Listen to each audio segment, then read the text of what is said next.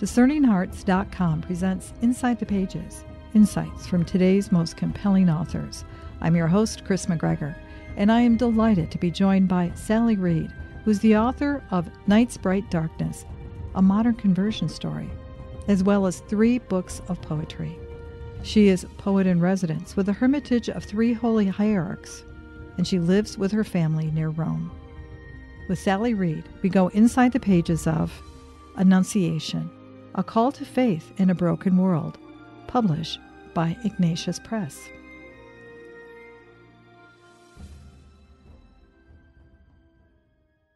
Sally, thank you so much for joining me. Oh, I'm so pleased to be here. I love Annunciation, a call to faith in a broken world. This is absolutely fantastic. Thank you for bringing it forward. Well, thank you to you. I mean, I'm delighted. It was something I kind of had to do. You had to do it, I guess, as a response as a parent who was trying to pass on the faith to her child. In that regard, yeah, you had to do it, but to be able to share it with the rest of us, now that's where it becomes a gift. So, yeah, It's beautiful. Well, it was something that, it's strange, isn't it? Because it really is written as a letter to my daughter, but at the same time, as a writer, you always have that in your head that needs to be something well done and kind of deep. You know, I knew that it was something that she had to be able to read as a grown up, and it had to be something really well formed. And actually, the form and everything just came to me from out of nowhere, if you like. It wasn't like I decided one day to write a book about the Annunciation. It just seemed to all fall into place. I think you hit on something that's very important. I think it organically came from you. I mean, this is who you are, and this is how you can relate and talk with your child, and by expressing what's deep down inside of you. And I think that's all any parent is asked to do, isn't it? Yeah, I think so. And I think the lovely thing about it was that I really did write it for her, because she's everyone's a unique person and she's got very specific needs, but we share so much commonality in the sense that we're all created to love God. But the nice thing was, as I was writing it, if I was having a crisis of my own, I would be lying in bed thinking, oh, I should remember what I wrote. And I thought, well, that's a good sign. At least it's for 2 of us. Yes, I think that's the value of sacred scripture, isn't it? It's like sometimes when we forget, let's grab it and remind ourselves. Yeah, because we're all in a constant state of forgetting. I mean, I know I am. I just feel like, we pray and we're as faithful as we can be, but it's a process of we always have to keep bringing ourselves back, because we are fallen. Well, what I love about this book so much is that for anyone who has come alive in their relationship with God, in their faith life, that sometimes we think, oh, because I have this great epiphany, as it were, and now I say yes and I embrace all of this into my life, that we think that moment is going to seal the deal forever. And yet we are challenged. There are going to be those moments, these ebbs and flows, where we're just not always sure of what it is that we believe or how we believe. Does that make sense? Yeah, absolutely. And that's something I really wanted to cover, was that, we are, many of us are gifted with amazing feelings, if you like, with God in prayer, and he communicates to us in very blunt, sometimes, ways. And of course, the prime example of that is Mary in the Annunciation. But we're all, if you like, we all go through our own little annunciations all the time. But then at the same time, people go through years of the dark night where there's kind of nothing to really go on, and you're really walking in trust and you're walking in faith. But by tradition, we do believe that of Mary, that we aren't told of anything else in Scripture that she went through, and primarily she's an example of faith and trust. And I always see her as this most courageous of women. I mean, when I was an atheist, I saw Mary, at least I saw the depiction of her that was presented in the church as kind of simpering and weak. And when I became a believer, I realized that actually she's incredibly courageous. I mean, the most courageous woman in history, I would say, and also the most powerful woman in history, because, she's closest to God. Of all created mortal beings. So yeah, so it's about trust and it's about faith, and then it's about the fact that everybody, I assume, goes through these points in their life where prayer is difficult, and as I say in the final chapter, and the angel departed from her. when we suddenly feel left alone. And although we're not alone, we have those feelings as people who are fallen. I am delighted to be able to talk to you again about this particular book because when we first spoke about your initial work, Night's Bright Darkness, a modern conversion story, which was published by Ignatius Press just a few years ago, that probably was one of the most beautiful modern tellings of a conversion story that I've read. And when we got to meet each other in Rome, I could see, wow, this is, it's real. She's not making this up. It's very authentic. And I mean that in all sincerity.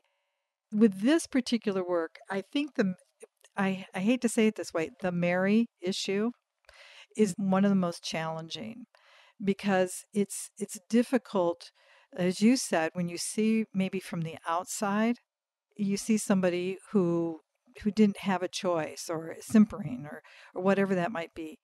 I wonder why Mary is the one that seems to be such a challenge. Yeah, I think from the outside, Mary can seem weak, which is such a fundamental mistake in the non-believing camp. And then I think that in the Protestant camp, they sometimes, without putting words into people's mouths, they might see the devotion we have to Mary and mistake it for worship. So that's another tricky one.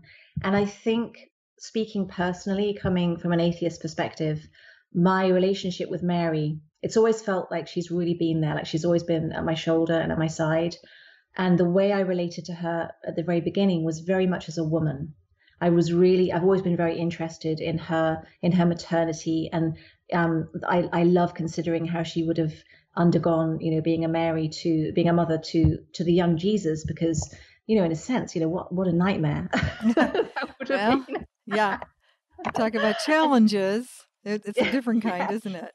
Because, children are always, it's so difficult being a mother. And if there are differences with your child or you have to be different in any way, that's always difficult. And obviously she went through that and she went through more. So I've always looked at, my own kind of, my own humanity, and then looked at Mary's humanity and taken great inspiration from her. So I think that with this book, I think probably it's a very grounded look at Mary. I look at, very closely with scripture and with what her womanhood was like. And I have a great devotion to her, but that's kind of where I'm from, The premise for the book, as you indicated earlier, essentially a response or a letter to your daughter. And Flo, she was 3 years old when you experienced your great conversion, that conversion and your eventually entrance into the church. And now she is about to receive her first communion. And yeah. What you experienced is what many, many, many parents experience. But the thing about Flo is she's pretty frank. She just comes straight out and tell you. Most kids kind of hold this in. You've raised up a kid who's not afraid to speak her mind. Oh, absolutely. She's very feisty indeed. And she's always loved to thrash out the theological points, even as a very young child. And I think that I think we underestimate children because I think they want to be told the truth. And Mary, Fatima, Mary really told the truth to those 3 children. And I think I've always been very frank with her. And so therefore she was with me. And so, she suddenly said, gosh, I don't know if I can do it because I think I want the party more than I want communion. And in fairness to her, she was looking also at my conversion and my passion. And she was saying, well, that's not me. I don't feel that. And so it was a question of saying, well, you don't have to feel anything, and you don't have to have any clever arguments. You just have to open the door. It's just saying yes. And so that's where the whole kind of idea came from. But I started writing the book later, and because through the years she kept on with, why do I have to go to mass? My friends don't go. I believe in God. Why would I need to go to mass? And it was kind of getting difficult. And I began to see that, when she reaches 16, I won't be able to physically drag her to mass. And I thought there was a reasonable chance that she might stop going. And so I thought to myself, well, I want to write down now, while the issues are fresh in my mind, what her reservations are and how she is, and kind of really try and make a case so that when she's older, she can always go back to the book and see why I think it's so important. So I finished writing the book just after she'd had her confirmation. And it was amazing because I sort of turned around once I finished the book and looked at her. And it was that phase that I suppose mothers will be aware of when I say this, where you just realize that in a very few weeks they've just grown up. Mm-hmm. And it's just so quick and it's so amazing. But I also truly believe that writing the book was a prayer, and that it was also my prayers were being answered. And suddenly I had to go away to Ireland for the weekend and leave her with her dad. And I thought, oh, well, she won't go to mass, but I won't make a big fuss about it. And when I came home, my husband said, well, Sunday morning, she was knocking at my door saying, out of bed, take me to mass.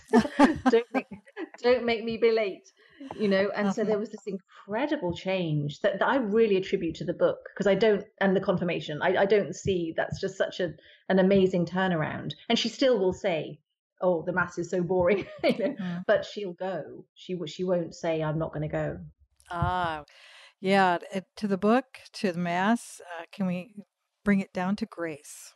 Came down to grace, didn't it? There you go.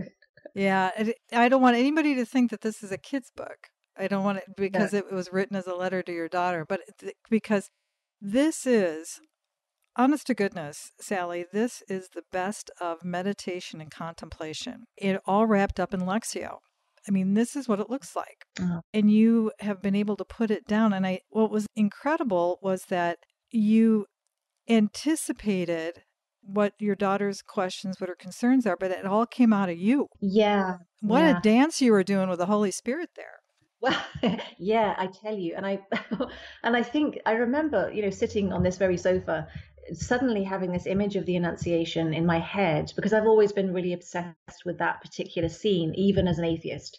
I wrote poems about the Annunciation, and it's just such a powerful encounter.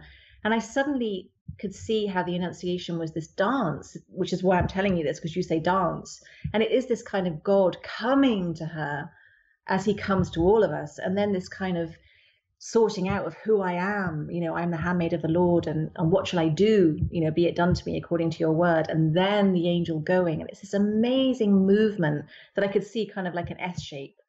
And I think that as I say, my daughter and I are quite similar in many ways, and that we're very passionate, but I think this is shared by all humanity. Ultimately, the reason that we become addicted, get depressed, get brokenhearted, pursue the wrong path, all of those things are because we're not giving ourselves enough to God. And although I'm very careful when I talk about mental health issues, because it's an illness, mm-hmm. and it can plague the best of us, and it should be considered with physical illness as a kind of a thing we can offer up to God. But nevertheless, like all these things that kind of plague us in our lives, it's because we need God. This is all about us needing to turn to God, and only he can satisfy us. So that's why with my daughter, when she'd, freak out or have a meltdown, I just could see in my head, oh my goodness, before she hits her teens, she has to put God in that place in her heart. Yeah, how incredible that you'd be brought to the Annunciation. I mean, I think sometimes, and I say this in all reverence to everyone's experience. So and again, I'm trying to say this delicately. I think we underrate the power of the Annunciation. I mean, we celebrate Bethlehem, and we celebrate Christmas and Easter. And Easter, of course, that is the pinnacle of it all. But the Annunciation, this is the moment. This is where God breaks into our humanity in such an incredible way. The door had to be opened by this yes. And so Nazareth becomes this incredible spot, doesn't it? Yeah, it really does. And I say in the book, when I got to writing the book, I started, really delving into scripture to see how people reacted to angels, throughout the Bible. Mm-hmm. And the reaction is mostly one of, terror or absolute awe, or, they throw themselves to the ground and, they're shivering and shaking and they fall over. And Mary's reaction is so very different. And it's right after Zachariah's reaction, when he literally falls to the ground and is terrified. And it's the same angel. It's really interesting. And Mary, it's this moment where God is suddenly relating to us in a different way. Mm-hmm. And it's so beautiful. And that's why actually the cover of the book, I'm so pleased that they chose this picture, this particular Annunciation, which is the Fra Angelico, because the angel is just kind of, bowing down to Mary, sort of saying, shh, I've got something to tell you. And Mary's kind of put her head down too. But it's like they're sharing a secret. And there really is this sort of collaboration going on. And in that moment, she receives Christ physically. And then because of that, we can receive Christ physically in the Eucharist. So the Eucharist is like our little mini Annunciation. Beautiful. We'll return to Inside the Pages in just a moment.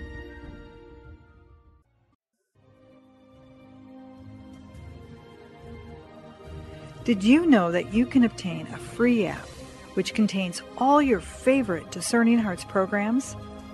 Father Timothy Gallagher, Dr. Anthony Lillis, Archbishop George Lucas, Father Mauritius Fildi, and so many more, including episodes from Inside the Pages, can be obtained on the Discerning Hearts free app.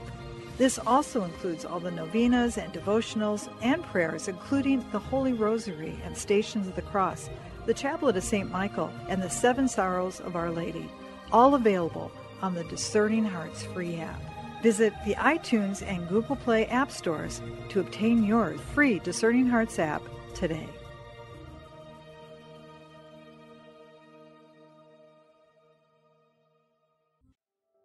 A prayer of St. Ignatius of Loyola. Take, Lord, and receive all my liberty, my memory, my understanding, and my entire will, all that I have and call my own. You have given all to me. To you, Lord, I return it. Everything is yours. Do with it what you will. Give me only your love and your grace. That is enough for me. Amen. Hello, my name is Deacon Omar Gutierrez, and I want to ask you to support Discerning Hearts in a special way. We, Kris McGregor, the board, and I all know that not everyone listening can help financially. We know we have listeners from all parts of the world, and we have made a commitment since the beginning to make the truths shared through Discerning Hearts totally free. So while you may not be able to contribute financially, what you can do is certainly pray, but also give us positive reviews on whatever platform you use to listen to us. If it's iTunes, Android, Stitcher, or Spotify, however it is that you get these podcasts, or if you're on YouTube and you like our videos, please give us a good rating and write a review. The more good ratings and reviews we get, the higher our profile, and the more listeners will discover us, listeners who may have the means to contribute in the future. Please consider rating us and writing a positive review today.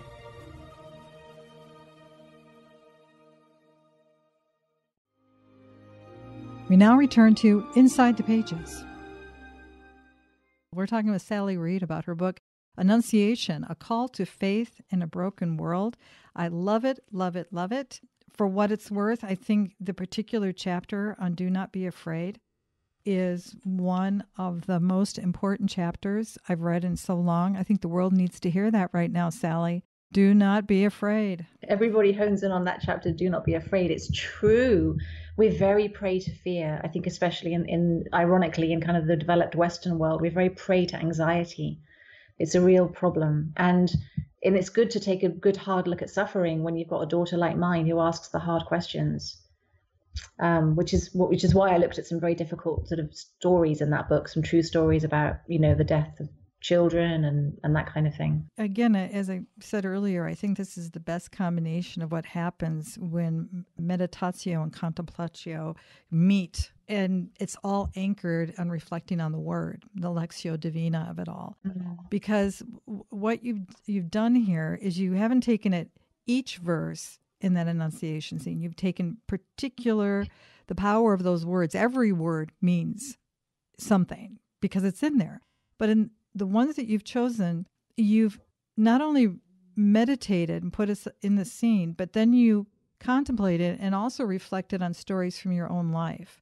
The ones you share about your great-grandmother and the great-aunt and the crippling effects that you don't want your daughter to go down that road. Yeah. Not to live a lifetime trapped in those experiences.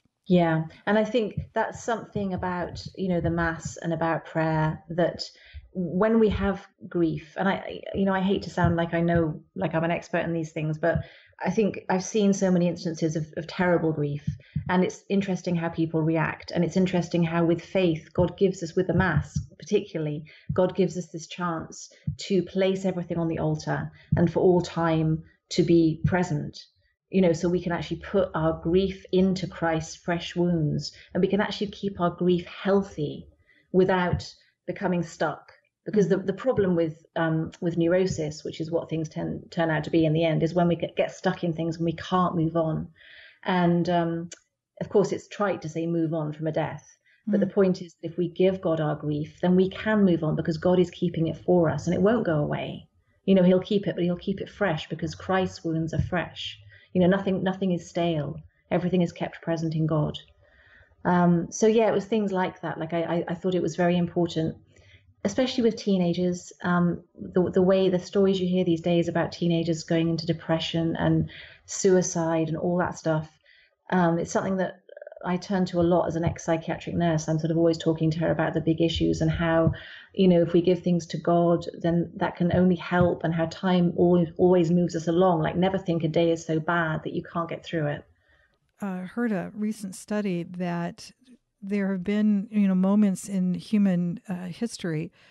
We get to a certain point where we live into our 80s, which is unheard of in the human condition. But there are times when it begins to decrease. And they saw that back in 1918 because of the actual age of man started to decrease because of not only the war, World War I, but also because of the Spanish influenza and a number of other factors. Well, we're seeing that again now for the first time in all these years. And Sally, it's not because of war and it's not because of a physical pandemic. It's what they call death by despair. The number of people that are, especially the young, that are taking their own lives, those who have chronic illnesses, or the death by opioids or drug addictions, trying to escape. And they actually give it the category death by despair. I mean, it's tragic, isn't it? It's really tragic. And when you hear about these cases, there was the case, I think, of a girl in Belgium who wanted to die and was euthanized, and she was in her teens. And she was chronically depressed and she'd been abused, and they let her be euthanized. And I just wondered, if anybody had said to her, God loves you.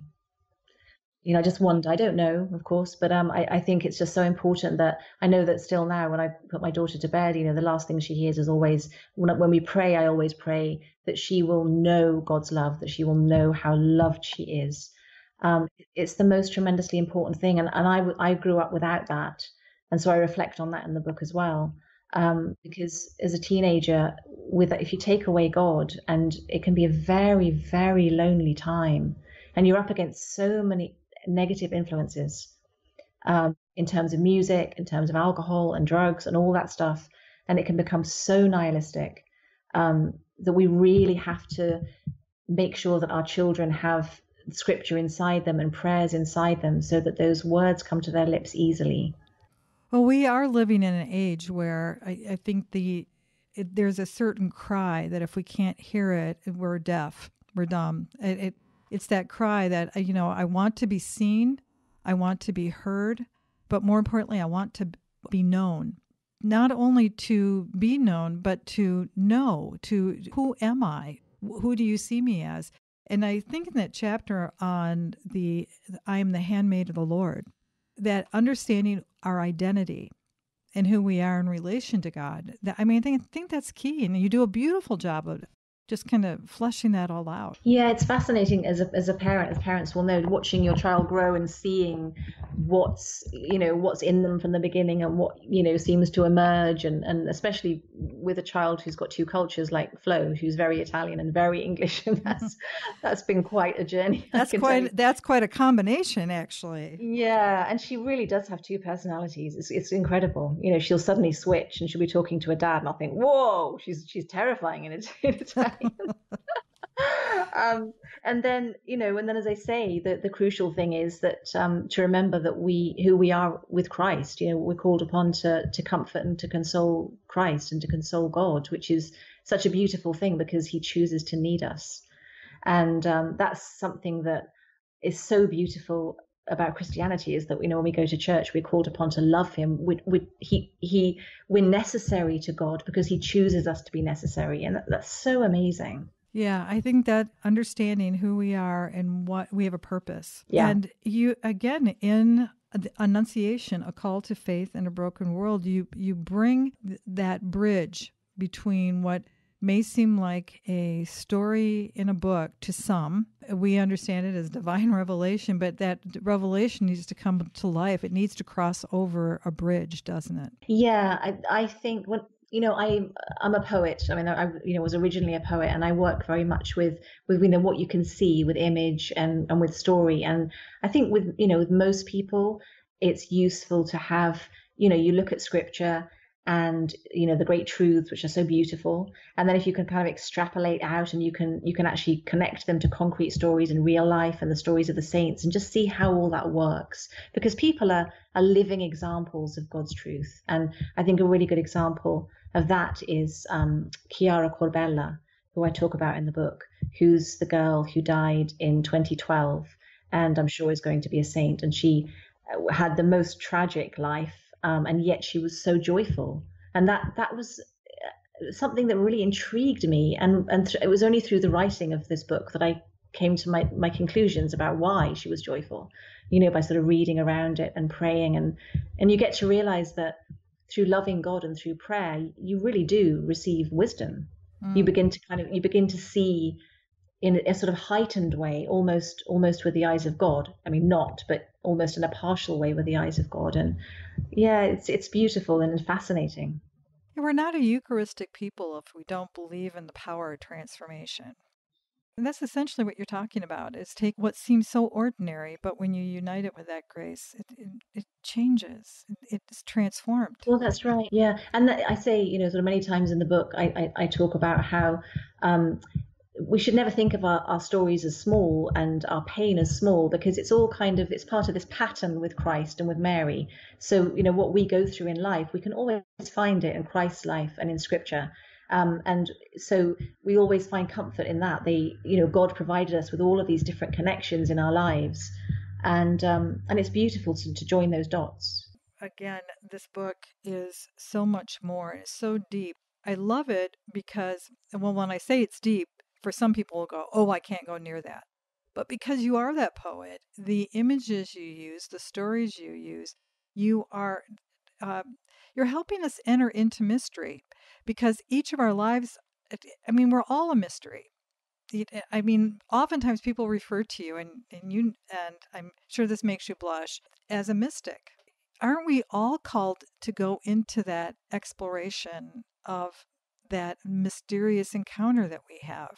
Absolutely. And every Eucharist is a mystical experience, because it's a miracle. And I think some people are gifted with experiencing different things. I think converts particularly, I mean, I know many converts, and a lot of converts will talk about what they experience, which can be quite startling in mystical terms. But then the funny thing was that when I wrote Night's Bright Darkness, people contacted me and said, oh, I've experienced that, but I just wouldn't have known how to say it. And I thought that was really interesting. And I think there's more going on beneath the surface than people often let on. Ah, see, that's the key. What you're doing for your daughter is you're giving her a vocabulary. You're helping her to see with the eyes and ears of the heart. And most of us who were brought into the faith, we were given the mechanics. No one taught us how to drive. Right. Yeah, and I think it's very true that in a sense, children, it seems to me, they're not really taught to pray. And I know it's not like learning to drive a car in a way, but in another sense, we do need to know about the veil and be told about listening, and be told about the fact that you can't really make things happen in prayer. You can only prepare the ground. It's God. God will work when God deems it right that we do feel something or know something. And I think those are things that, to me, that should be taught in catechism. And I don't know how it is in the States, but in Italy, that's not gone near. I think there was this period too, of course, in they talk about formation, Christian formation, whether you're small or you're an adult. But there is that time where you encounter that charisma, where you know and you identify, or you want to know more fully, Jesus Christ. Okay. And then there's the catechesis, and that's when we teach and we form. But then, once you say yes in the Annunciation, just like Mary, once you say yes, something happens. Ontologically, something happens to us. And that, like you said, the dance is going to be different for everyone. Yeah. Yeah. Everybody, and that's just it. You see, even now, Flo will say to me, "Oh, well, I haven't had my big experience with God yet." Mm-hmm. And I say, well, you may, and no one can say how it's going to be, but there's no question that he's there, and I've no doubt that he has something very particular prepared for her. But of course, everybody is different. We just can't know. But the beauty is that because we're all the body of Christ, we have, we all share experiences. I mean, I take great consolation from Teresa of Avila and Julian of Norwich, particularly. I mean, all these mystics and all the writings, they're all so wonderful, and they're all for all of us. I think one of the most beautiful lines, well, they're all, everything you write is absolutely exquisite, but you say towards the end with the, "Let it be done to me according to your word," you say, "These days when you feel lost, I try to explain that every moment of your life is an annunciation, though it may not be heralded by any visible angel, and you may be totally blind and deaf to its manifestation." Every day, every moment is a yes, isn't it? Yeah, and I think that's crucial. Well, I find it a crucial thought, because, as I say, as we said at the beginning, we so often slip back and become disheartened or discouraged or whatever it might be, and you have to constantly think, actually, I'm being called. Every moment I'm being called on. It's not enough to kind of give up or to slip into mediocrity, because we are constantly being called, and we have to give our consent. And it's we should never forget our guardian angel, by the way. Oh yeah, very important. They don't forget us, thank God. Literally. Yeah. Sally, again, Annunciation, a call to faith in a broken world, is so beautiful. You seem to have this wonderful relationship with the Blessed Mother. I'm waiting for the next book when you enter into all those mysterious moments where Mary just didn't understand. Where finding in the temple to all those moments where you're not always going to understand everything. Sometimes you have to take time and just ponder. Yeah, really. And I think but that's something we're losing. Well, we've lost as a culture. There's no pondering that goes on anymore. I mean, we're so quick. We're so quick to say and to publish and to tweet and to put on Instagram, and there is no pondering. And that's about contemplation. And that's, if we do ponder, that's about constantly looking at our own hearts and God in our hearts. And we've lost that so badly. I wish we had more time, but in closing, any final thoughts, Sally? I'm so thrilled that the book's out there, and I just hope that people, my fervent hope and prayer is that people will find it, really useful and a consolation, and that it will bring them to pray deeper and to look at the Annunciation in a particular way, because it's just such an amazing event. It really is, isn't it? I mean, Yeah. It's huge, and I'm so glad that you've given it this air to breathe and brought it out in the light even more beautifully for us to gaze upon. So, Sally, thank you so much. Well, thank you. With Sally Reed, we've gone inside the pages of Annunciation, a call to faith in a broken world. To learn more about this book or to obtain a copy, go to ignatius.com, the website for its publisher, Ignatius Press, or you can find it at any fine Catholic bookstore. To hear and or to download this conversation, along with thousands of other spiritual formation programs, visit discerninghearts.com. This has been a production of Discerning Hearts. I'm your host, Kris McGregor.